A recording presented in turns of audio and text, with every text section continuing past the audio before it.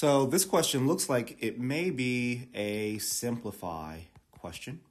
So again, simplify questions are typically short, somewhere between 1 and 3 lines long, and will contain either an equation or, like in this case, an expression.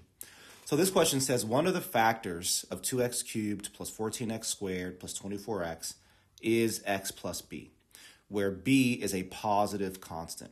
What is one possible value of b? So here's where the simplify strategy comes into play, right? The question is a little bit weird, right? Maybe you've not seen questions worded in this way, but if we think about this from strictly a simplification standpoint, we could say, well, there is a GCF here. The GCF, or the greatest common factor, is 2x, right? Each of these terms are even, so 2 goes into all of them, and each of them have an x, so x goes into all of them. So if I factor out the GCF, I'd have 2x parentheses, x squared, right? Because I'm basically just saying, well, what would I need to multiply this 2x by in order to get that first term? Plus 7x, right? What would I multiply this 2x by to get that term? And then plus 12. So I have 2x times x squared plus 7x plus 12.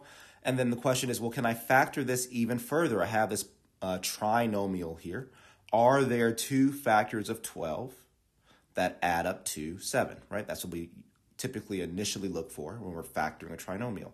And there are, right? 4 times 3 is equal to 12, so those are factors of 12. And when I add them up, I get the 7 middle term. So that tells me that the factorization of this trinomial will be, I still have the 2x in front, but this x squared plus 7x plus 12 will turn into two binomials, which will be x plus 4 and x plus 3. So there is my fully factored form of the expression, couldn't think of that word for some reason, of the expression that was provided in the original question. Now, the question says one of the factors is x plus b. Well, I can see that, yeah, b could be 4, right? Because that's technically an x plus b, x plus 4. Also, b could be 3. B could equal 3. So then let's see what we do. So it could be either one of these things. The question does say what is one possible value. So I'm assuming that you could say 3 is the answer and you get full credit for it. Or you could say 4 is the answer and you'd also get full credit. Obviously, you can't put both answers, so you just choose one, and either one that you choose will be correct for this question.